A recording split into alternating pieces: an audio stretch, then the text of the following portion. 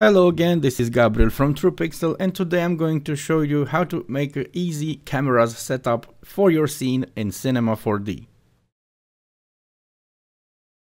Okay, let's say you have finished modeling your scene. You have your sky, you have your floor, you placed your objects, applied textures and materials, you have made your render settings, and you are at the point where you want to create images from your scene. How to do that? At first, you need to check your output path, your resolution, and file name, just so the program can save automatically the image on your desktop or wherever you want it to be saved. Then it is very easy from the point you're looking at to just click this button here and the rendering happens.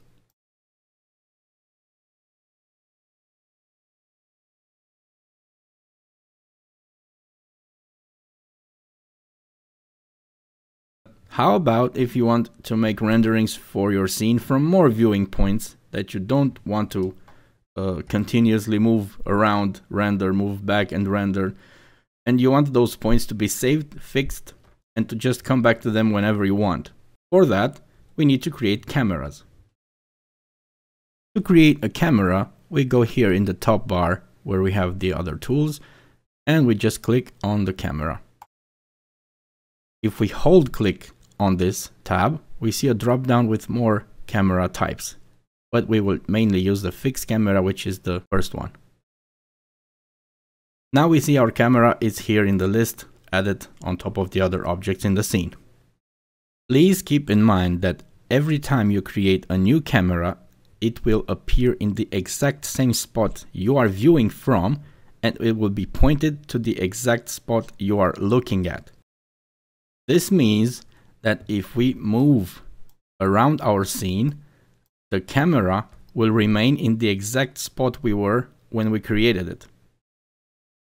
If we want to go back to see what the camera is seeing right now, you just need to go here in the list and click on this small black marker. Now we are in the camera and we can move anywhere we want and adjust it, have a cool angle for our scene. Also, remember that when you are inside a camera and you move around your object or your scene, the camera moves with you. We exit the camera now, clicking the same marker again. Now the camera is where we left it. Let us now create multiple cameras from the same scene from different points. Let's enter this camera again and adjust it to have a full frontal view of our scene.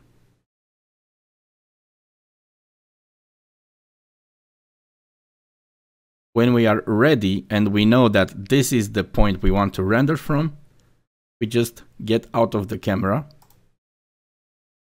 And now the camera is fixed. To create a new camera from a different angle, we just need to move around the scene where we want to render from and create a new camera. Now, if we enter in the other camera that we created before, it will go back to it. And if we click on the new camera marker, it will go back. This way, we won't lose the points of interest. I will now create two more angles.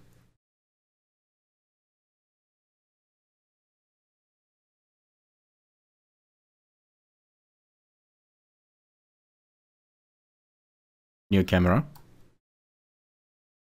And now let's go to the other side.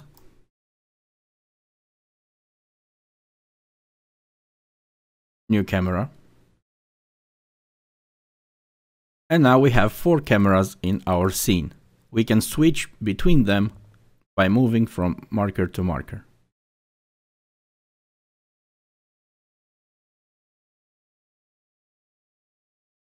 And you're ready to render.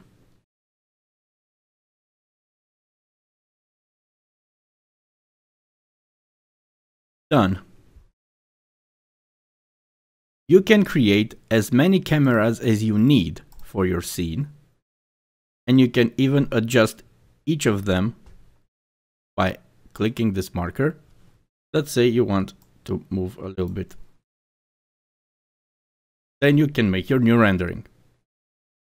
If you want to change something in your scene, let's say move objects or retexture or create new models, remember to exit the camera so you will not affect its position. Now you can edit and model further. And then when you are ready, your cameras are already set, you can just switch between them and start rendering. I hope you enjoyed this small video with camera setup tips. Make sure you subscribe to my channel, activate the notifications, and wait for the next cool videos to see what's up.